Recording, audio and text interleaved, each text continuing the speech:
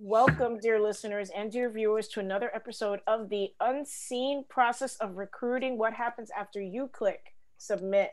Today we have a return guest, Franca Diona. Hi, Franca. And Greg, of Hi, course, my Michele. gracious host, co-host. Hey, Greg. Hey, Franca. Today Hi. we're going to talk about the newbie applicant, right?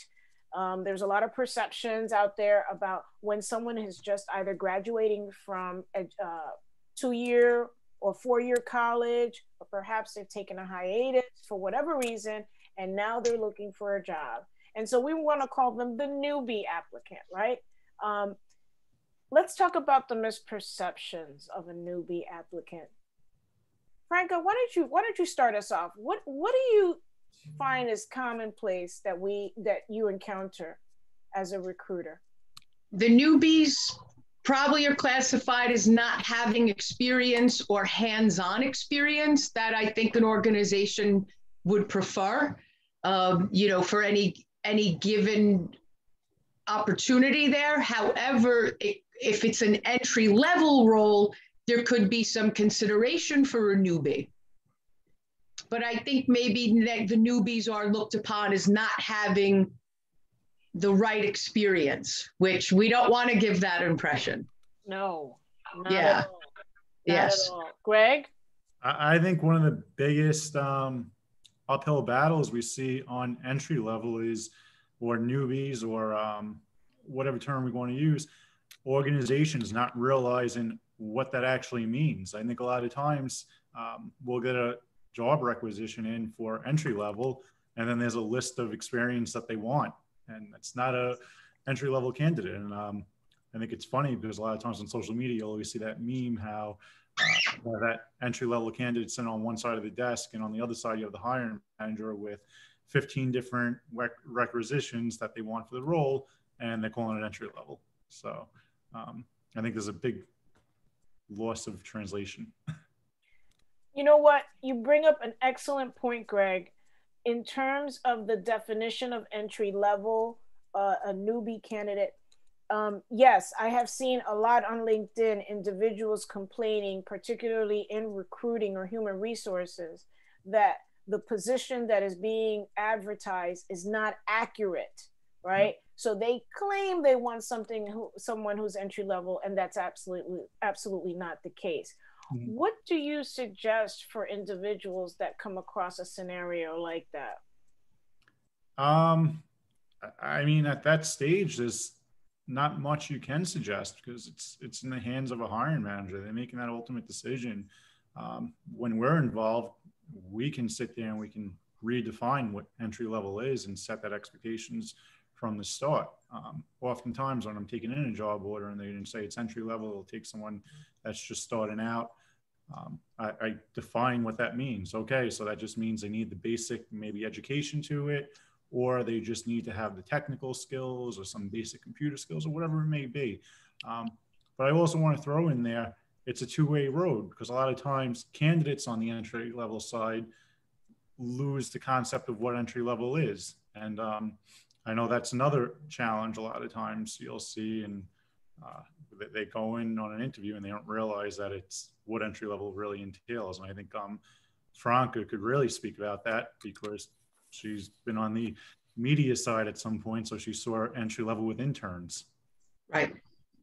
Yes. And in terms of suggestions, we could always suggest to a hiring manager, we have a very bright college grad right now that is groomable and we feel is a very sharp candidate for your organization. So we could make a suggestion and maybe be a little pushy, for lack of a better word, and suggest to that hiring manager, just take even a phone call with the candidate. And now with Zoom meetings and telephone calls being even more accepted, you don't have to necessarily have a candidate leave their home, go for an in-person interview, and take up too much time of a hiring manager's time, I think if a hiring manager is willing to speak with an entry-level candidate, they would be surprised how well a candidate could do that's entry-level, just graduating out of college. And if they have an internship, like Greg had mentioned, an internship is very invaluable. It's really hands-on experience for a college student to get hands-on experience when they're in the real world, let's say. And in the music business that I did start out in radio, we hired a lot of interns. And I think individually, an intern, when a candidate does go for an intern, it shows a lot about that person, because most of the time internships are not paid financial. They're not paid money. They're paid for their time. They're paid to do things, and their pay is basically the experience that they're getting. But that's invaluable. It could be worth more than any hourly rate, let's say, they would get, because when it comes down to it, I think when a company's hiring, they'll look more favorably upon the candidate that did do an internship, that shows they're willing to do something, give their time and work, not necessarily for money, but to get the experience. Absolutely. Absolutely. From the perspective of internships, I can attest that that's what I did throughout my college years, right? Mm-hmm. I paid, and it helped me gain the experience that Yes. I needed, and also helped me become familiar with different workplace settings. So for those individuals who are recently graduated or about to graduate and are thinking about their first employ, you know, if you have an opportunity to take on an internship, take it. Now, interestingly enough, we're in the virtual world now. Yes. So your internship may look substantially different than perhaps a year or two ago, where it was more traditional and you went in person. What suggestions do you both have on an individual taking on a virtual internship? I would even go above and beyond and say past the virtual internship. I mean, there's so many different routes where I think an entry-level candidate could pick up experience, whether it's doing volunteer work. A lot of times you can pick up so many things in a nonprofit volunteering, whether it's interpersonal skills, it's technical skills. You get your hands dirty on certain things. You can do that virtually a lot of times, even if it's doing cold calls for proper reason for a nonprofit fundraising, things like that. That's picking up customer service skills. Since we are kind of in a virtual world right now, you could do different training. You can look on LinkedIn, different sources like that. There's so many different groups. I know even if they're in college, there's different on the investment side, finance. There's always finance groups. They have the mock investment funds, things like that. There's so many different routes where they can create skills that could be translated into their real job or their first world job. Yeah, I agree. Not only do virtual internships provide an opportunity, but definitely the others you've mentioned, Greg, hands down. Franca, in listening to all the choices that Greg provided, right, what would be some key underlying suggestions you'd have for how to do those roles well virtually? I think virtually it is a bit more challenging virtually than being on site, because virtually you'll utilize your telephone, making phone calls, and you also will utilize your computer, having Zoom meetings, and perhaps having somebody at that company telling you what to do or helping you. And if you're doing a Zoom meeting together that they're training you, I think that's great, that's positive, but it does make it more challenging for a person to actually be on site in the company to see exactly what's going on at that location, who's doing what, how they answer the phone, how they do calls, how they have in-person meetings, basically how they run the operation. So I think with an internship, I think the virtual makes it a little more challenging. I think being on site is really the way to go. And I know once things clear up with the virus, we'll be getting back to business, let's say, so that you could actually see what's going on, and I know interns, when they are on site, they're doing a lot what an actual employee would be doing at the company. So interns aren't necessarily getting the coffee. I mean, yes, they can, but it really isn't like that. They're given tasks that a normal paying employee would be given. I've seen it. So, depending on how they carry that out. So I think the virtual is just a little challenging right now for an internship, quite frankly. I think there's nothing better than actually being on site in the company, walking in the door, seeing who comes in and out of that door, in addition to the people that you work with there. Yeah, absolutely. That's definitely interesting from the perspective that it is an adjustment. There are opportunities out there, and I've definitely seen some of my clients take them on, whether it's an apprenticeship or internship. And what I would say is some really helpful tips from us would be make sure that whether it's in person or online, you show up on time. Make sure that your attire is adequate and appropriate for the setting, right? Yes. Make sure your resume looks good, right? It may be a beginning resume, but make sure that that the spelling and everything, the content is accurate.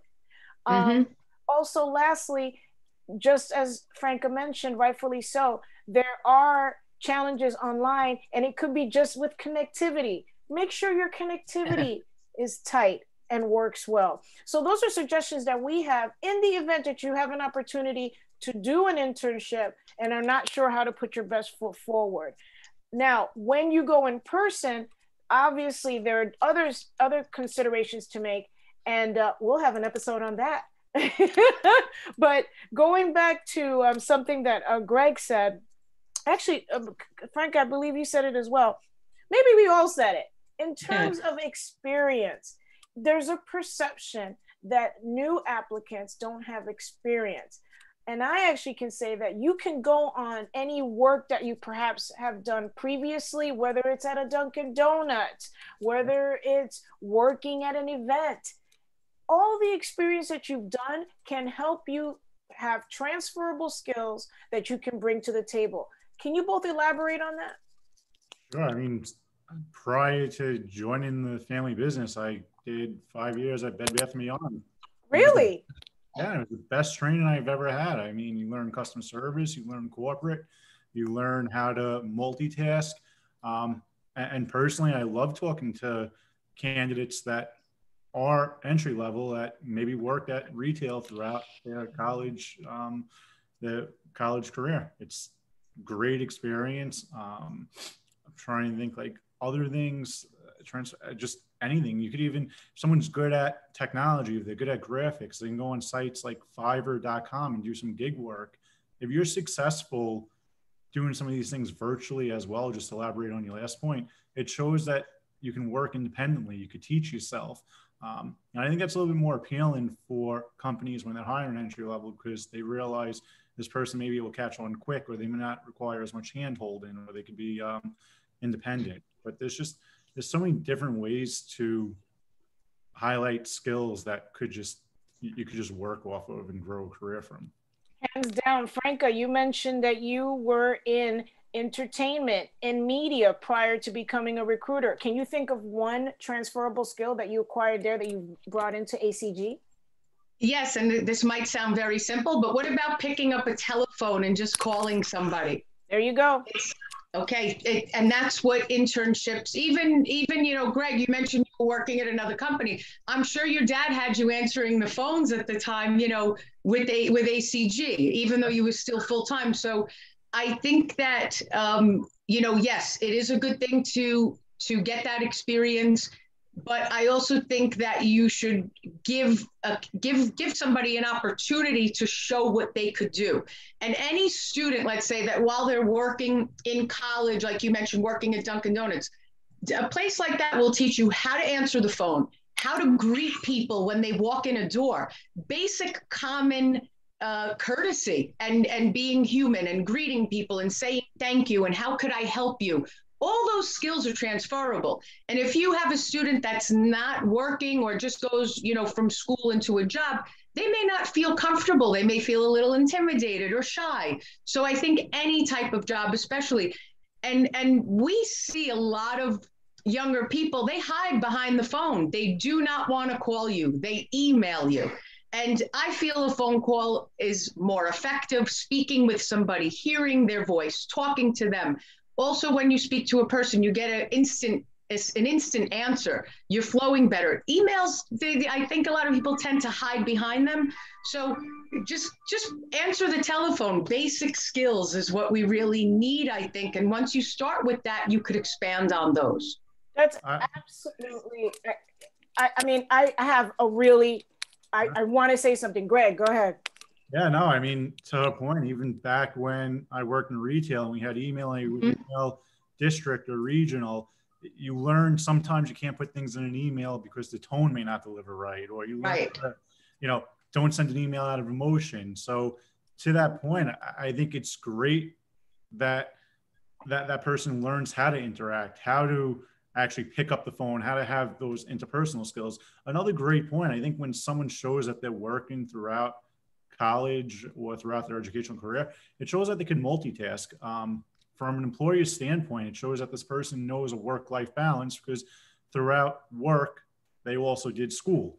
So they knew how to prioritize and they were successful and they were able to get their degree or at least maintain great grades and a job that's very transferable into a career. I mean, hands down. So for our listeners and viewers who are just getting into looking for a job, you've gotten some great suggestions on how to put your best foot forward, right? Don't hide behind your email. Express yourself clearly when communicating. You will have probably a virtual interview, so you must know how to express yourself clearly. And if you're not comfortable, practice, right? Also, don't underestimate the skills you've acquired, right? I hear this a lot. Oh, I don't have any experience. Don't negate yourself and embrace the experience you've acquired. Anything else that we've missed? No, I think that's the great point. I think anyone entry level does have experience, and I wouldn't call them the inexperienced candidate. I would just call it the transferable experience skills or something along those lines, because it really is, even down to being part of organizations and schools. It's all relevant to being in a corporation. That's right. We all had to start from somewhere, from the beginning. So, consider an internship as an opportunity or other opportunities, volunteer work, as Greg mentioned, right? Customer service opportunities. Customer service is big now. Everyone is going online. Chances are, even though corporations try to have you speak to a bot, right? You're going to speak to someone. And so those are jobs out there that, very well can give you the practice you need in order to work in sales or marketing or what have you. So with that, we hope that this session was helpful for you, the newbie applicant. And if you have any questions, reach out to us. We're getting a lot more viewers, you guys. So this is great. I just want to throw in on the newbie applicants too. I should really throw this in. Something when I used to be a manager, I used to tell these college students, treat every role you have as a career, because you're going to flip that switch one day. So even to someone that's applying for an entry-level role, you never know where it can go. So just keep that switch turned on, that it could be a career. Oh, yeah. That's great. That's great, Greg. Yeah. That's fantastic. That's right in the back. Yes, absolutely. Franca, any last thoughts? Yeah, I absolutely agree with that. I think Greg hit the nail on the head. And I think, anybody that wants to try a new career, that's what an internship is for. Get out there, make yourself seen, and network, because that's what an internship will get you. Even if they don't hire you at that place, which most likely they will, but even if they don't, do you know how many people you'll meet while you're there? Whether it's, clients of the organization you're at, other people who work there, people maybe who used to work there. So get out there, make yourself seen, and it's all about networking. That's right. Absolutely. Absolutely. All right. Well, this was fantastic. I loved it. Thank you, dear listeners. Thank you, dear viewers, for joining in. Send us a note. Tell us what you think of the show. Tell us a topic perhaps you haven't heard of. Until next time. Thanks, Greg. Thanks, Franca. Appreciate it. Thank you.